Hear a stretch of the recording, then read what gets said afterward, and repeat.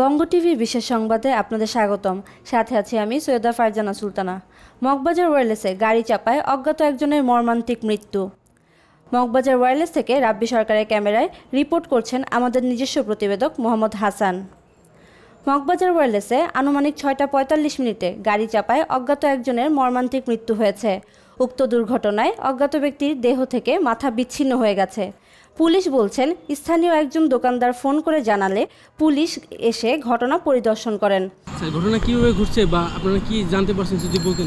ঘটনার মূল বিষয়টা হচ্ছে গিয়ে এই কিছুক্ষণ আগে আমাদের থানায় পাবলিক বা কেউ একজন ফোন করে বলেছে যে এখানে একটা অ্যাক্সিডেন্ট হয়েছে আড়ংয়ের সামনে। এটা জানার পরে থানা থেকে আমাদেরকে জানানো হয়। তারপর আমরা আসার পরে দেখছি আপনার একটু আপনি রাস্তার উপর দেখতে পাচ্ছেন যে একটা লাশ পড়ে আছে। এটাকে কোনো একটা গাড়ি মেরে দিয়ে গেছে এবং পাবলিকের কাছে অনেকে শুনলাম যে কী ধরনের গাড়ি বা যানবাহন মেরে দিয়ে গেছে, বাট অ্যাক্সিডেন্টের ক্যামেরা সংযুক্ত হয়েছে কিন্তু ওনারা কিছুই বলতে পারে নাই।